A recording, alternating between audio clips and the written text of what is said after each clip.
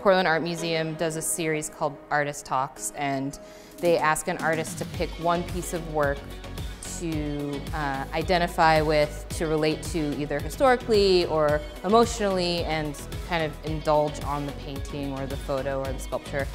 As a poet, I think constantly about images and ideas, and so was attracted to these paintings' Baroque darkness, their desire to capture reality to such a fine degree that the objects presented become almost surreal, supplying us with visual information far beyond the notice of an everyday glance.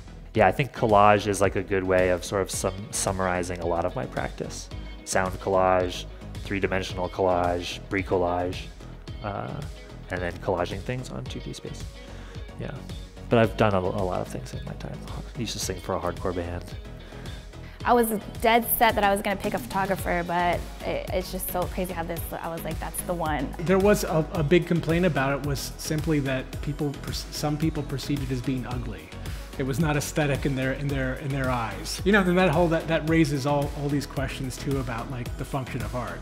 I am a painter, if you're not familiar with my work, and my own work is super engaged with art history, and I sort of considered like maybe some slightly performative things I could do, but that's not my jam at all. I had a hard time picking one piece of art, so the title of this talk is called The Gilded Frames of the Impressionist Room at PAM, which is where we're standing right now.